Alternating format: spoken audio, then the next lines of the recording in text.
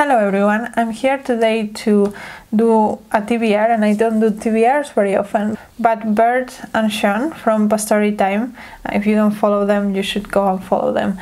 They organize a readathon in September, every September, and this year I just felt like I wanted to participate. So it's called Shorty September, and it's basically about reading short books, and they have prompts that you can fill, or you can just read short books. I just checked my TBR and looked at all the short books I had, and then picked books to fill the prompts that they have, and some of them fit better than others, but we're here to stretch the limits. So and that's the idea of the readathon, and I was very excited to do it this year because I have been feeling a little bit overwhelmed by my TBR, and I thought that getting quite a lot of books that are very short out of the way, maybe it will motivate me a little bit more to keep the pace.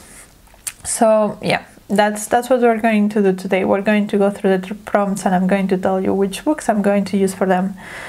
So the first prompt is Pedro Pascal Shorts, An Unexpected Purchase. Now this is not a purchase because I haven't bought this book, but it's a book that I was not expecting to want to read, but I am going to read, and that's Foster by Claire Keegan. So I read Small Things Like This by Claire Keegan, and I thought it was just fine.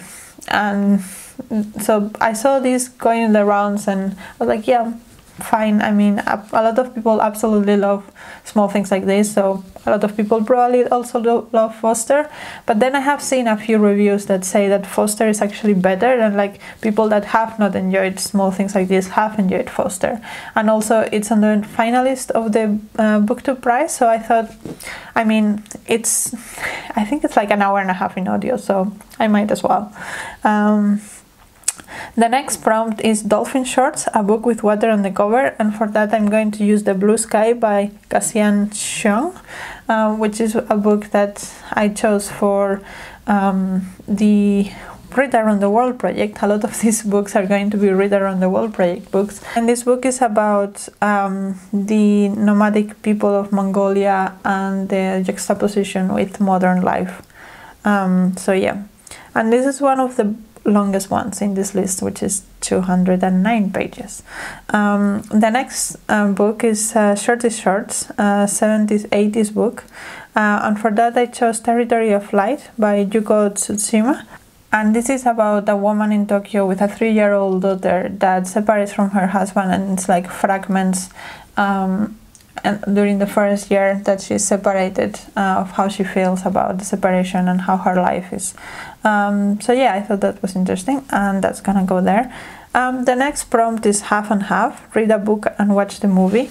Now I think this is a bit of a stretch because I don't know if there's a movie for it, but I chose To Be Thought If Fortunate by Becky Chambers, which is a novella in one of her universe, and I have read other books by Becky Chambers and really enjoy. They also always have this sci-fi cozy feeling to them, and I think there are some Becky Chambers books that have been made into movies, so even if this particular one has not been, I can watch another of the books that have been adapted from Becky Chambers, and that I'm gonna count that because otherwise I don't have anything.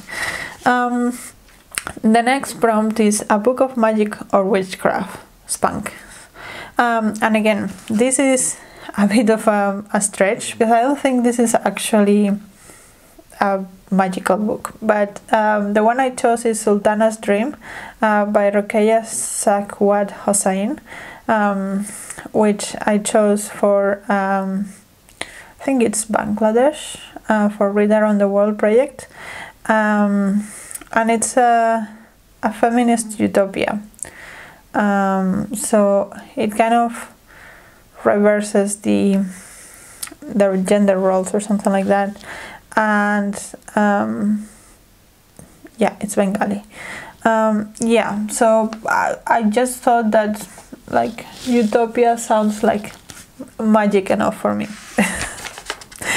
That's my logic. The next one is Hoochie Daddy's Shorts, a spicy or read or a spicy biography. I don't think, again, this is a stretch, but I chose Jaltok, Poems from a Marshallist Daughter, which are supposed to be autobiographical. So that's my loophole. I don't think it's spicy at all. Probably it's not spicy, but it's biography, so it counts.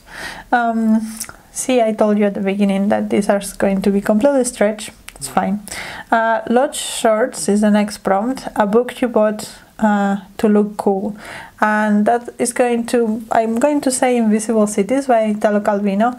I bought that book because Invisible Cities project, and I just thought it was nice, but also because Italo Calvino is kind of cool, so that's why.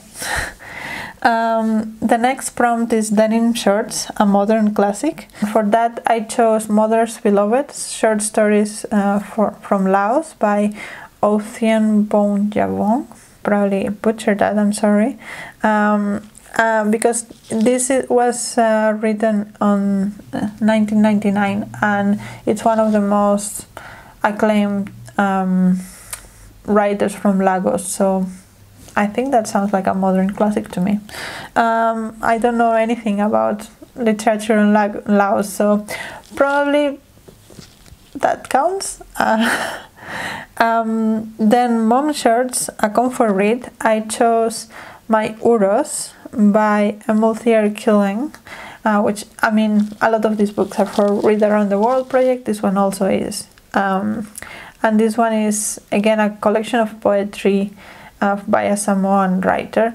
And I chose this as a comfort read because, I mean, it's poetry, which is normally not my comfort zone, but at the same time, poems are easy and fast to read. So if you don't want to put a lot of effort, poems allow you to not do that if you don't want to, although you probably will appreciate them more if you do, but yeah, bending the rules. Then the next one is Ripped Shorts, a mystery or a slasher. Again, pushing boundaries here, but I chose The Long Drive by Cynan Jones, which is a Welsh author, and I think this is like a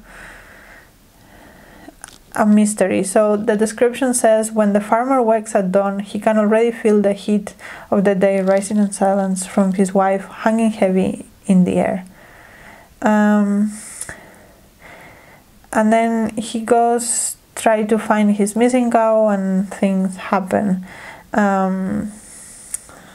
Everything's about to change. There are twists and turns, so I guess it's a mystery. That's it. Then the next prompt is Elizabethan Shorts, a historical read, and I chose The Crossing by Luis Cardoso for this one, which is an author from Timor-Leste, and this one is set in the area in the 1975, which historical. Yeah, maybe. And then the last prompt is Lederhosen, a translated book, and for that one I chose the Traitor's Niche by Ismail Kadare, which is an Albanian author, and this book is set in the Ottoman Empire, which is gonna be interesting as well. And that one does fit the prompt. Finally, one that fits the prompt properly.